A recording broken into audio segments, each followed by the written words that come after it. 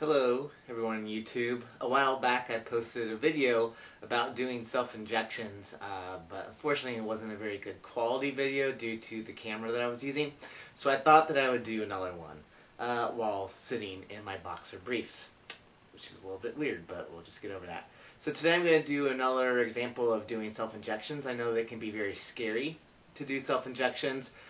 Sometimes, especially when you first begin, you may notice that after you inject and you pull out the needle, a spurt of blood follows it, then you think, oh my god, what happened? Did I just like puncture my vein? Am I going to bleed out? Am I going to die?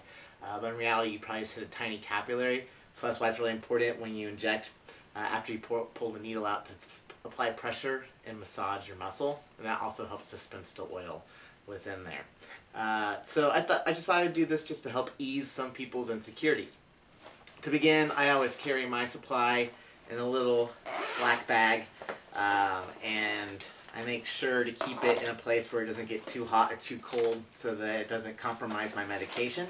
I buy my medication through Strohecker's Pharmacy out of Portland. Other people use an apothecary shop out of Ohio, and then there's other people that go through their pharmacies that either do compounding in their own hometowns or pharmacies like Walgreens or one of those big corporate chains. Typically when people use the corporate chain, just because they have insurance that covers the injections, so they don't pay as much out of pocket. And that's why compounding, getting your testosterone through a pharmacy actually is more beneficial for people that don't have insurance, because it's less expensive and you get more for it. I pay about $60 every 2 months, 2.5 months, for a 10 milliliter vial.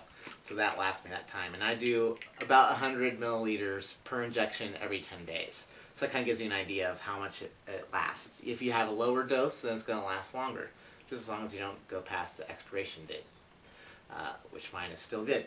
So here's testosterone. And, I also have a sterile swab. With the sterile swab, I first wipe the top of the testosterone cap, and then I turn it over. Some people use a new one, but I don't really see the need. I don't think it's necessary. I turn it over and I wipe and sterilize where I'll be injecting, which I always gauge by taking my middle finger and then my thumb and spraying it across and hitting there. That's about the midpoint between your hip bone and your knee to do your injection. And I do it right here on the side. Some people will do it on the top. I do an angle on the side. Some people will go this way. I always say listen to your doctor or nurse practitioner and the technique that they show you. This is just a technique that works for me, but that doesn't mean that it works for everybody. Next, I pull out my sterile swab or sterile syringe. I screw down the 18 gauge cap, and this is what I use to draw the testosterone out of the vial. All right, pull that off. I tip this. I pull down to create a vacuum seal, push it back in, and then pull it back out, and that easily pulls out this thick, oily component. All right. I do a little bit less than 100 milliliters. Ever since I have my histo, I just decrease it just slightly. I don't know if that really makes a difference or not, but I know that my mood is good, my energy is good, so I'm at the right dose. My health is good, my labs all come back great.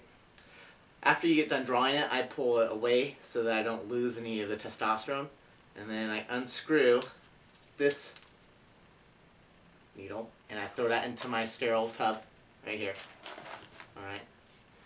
And then I pull out this one, which is a 22 gauge 1 inch needle. And I screw that on tight. I used to do a 22 gauge 1.5 inches, and after a while I realized that I really didn't need to have that long of a needle. And I didn't understand why I kept poking myself with such a long a needle, because I can see where my muscle's at in my leg. And so I've switched to the 1 inch, which makes this a lot easier. Alright. So I screw that down, I pull off the cap, and then I push the testosterone back up into the needle. Alright, and I push it there, I flick it. I don't think it really makes a difference. My idea of getting air bubbles off, I must watch too many movies with maybe drug users that do that, right? And then I measure again where I'm going to be injecting. And then I look to make sure I don't see any blue veins. I just do that. I don't know if it really makes a difference or not. I just think that hurts less when I do that.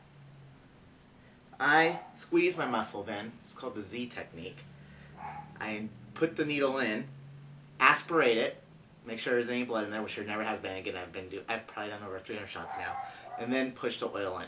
The oil's thick, and so it may take a little bit to get in, but it will move. You just have to be patient and remember to breathe. All right? This is always weird to do on camera. Some people do it a stabbing method. I go a little bit slower.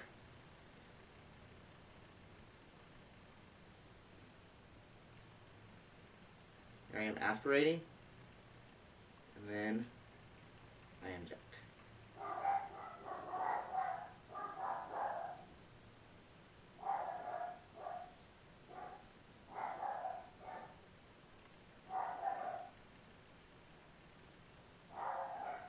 Today is a day where it's going a little slower.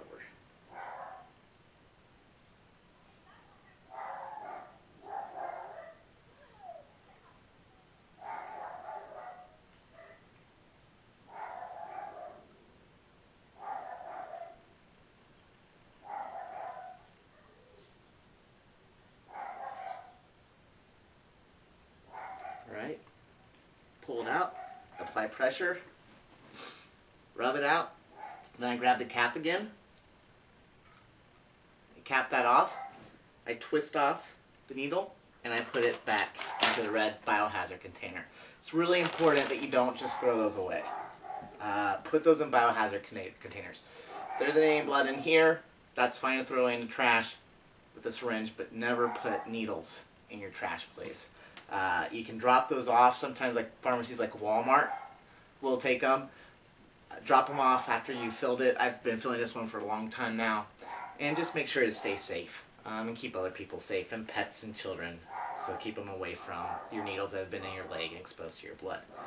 So that's it. That's how you do an injection. I hope this helped. Sorry this one took a little bit longer, and I apologize for barking animals. They always seem to bark whenever I talk on the phone or doing a video. Enjoy the rest of your day. If you have questions, just post them underneath this video, and I'll try to answer them when I have time. Thank you.